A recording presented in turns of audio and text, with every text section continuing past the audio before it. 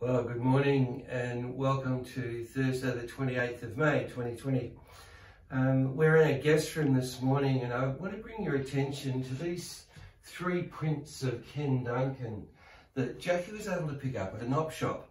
They were significant to her at the time after she had done a workshop with Ken Duncan about photography, because Jack's a bit keen on getting the camera out and taking some shots.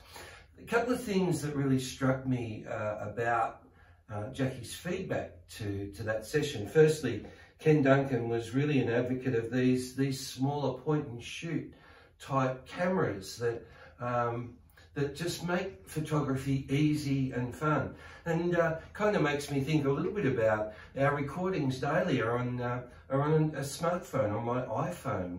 The camera on that is quite brilliant, so I thought that was a fascinating thought. But the other thought that came to me around these prints and Jackie's feedback was, one of the things Ken Duncan said was that he would go and sit in a place for hours waiting for sunlight or cloud cover or a particular angle or a particular time of day for a particular effect.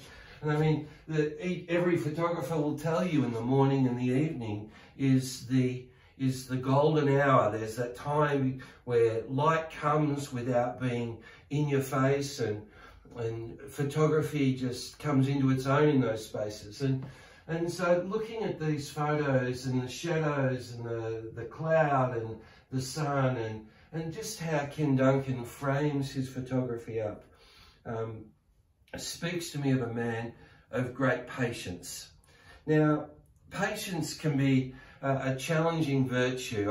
I know when it comes to the patience prayer, I don't like praying it, oh Lord, give me patience. No, because God says, well, the patience prayer, I love that prayer. Just go over and sit in the corner and I'll get to that in just a moment.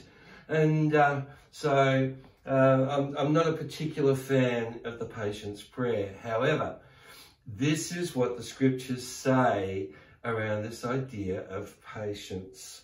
This is from 2 Peter chapter 1, verses 3 to 8. Everything that goes into a life of pleasing God has been miraculously given to us by getting to know personally and intimately the one, that is Jesus, who invited us to God. The best invitation we ever received. We were also given absolutely terrific promises to pass on to you. Your tickets to participation in the life of God after you turned your back on a world corrupted by lust. So don't lose a minute, and this is where I want to focus us. Don't lose a minute in building up what you've been given, complementing your basic faith with good character, spiritual understanding, alert discipline, and here it is, passionate patience. Reverent wonder, warm friendliness, and generous love, each dimension fitting into the other, developing the others. With these qualities active and growing in your lives, no grass will grow under your feet, no day will pass without its reward as you mature in your experience of our Master Jesus. Without these qualities, you can't see what's right before you, oblivious that your old sinful life has been wiped off the books. But it's this idea of passionate patience. And as we're waiting for the restrictions, the social distance, the physical distance, isolationing restrictions to lift, we can be tempted to lose patience and to take risks. And whereas as God's people, if we can dip deeply into this place of passionate patience, waiting intentionally and modeling to those around us contentedness and satisfaction because of the one who invited us to God, and that wonderful invitation that we've received, that we can support well ourselves, our families, and those around and about us. Let's pray this morning.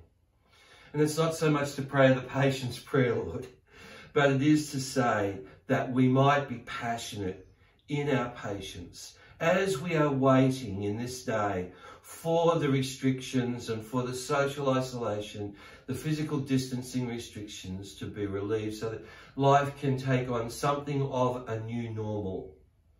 But Father, in these days, in these times, that we might know the work of your Spirit within us, growing and developing our character, growing our understanding, our alertness of discipline, that the passionate patience, the reverent wonder, the warm friendliness and generous love, that each of these would build and develop the other in this season, that we emerge from this cocoon of COVID-19 stronger and more passionate followers of Jesus as we live intentionally each day, recognizing our old life has been dealt with and passed away, that our new life continues to emerge and grow to be a blessing to you and those around us.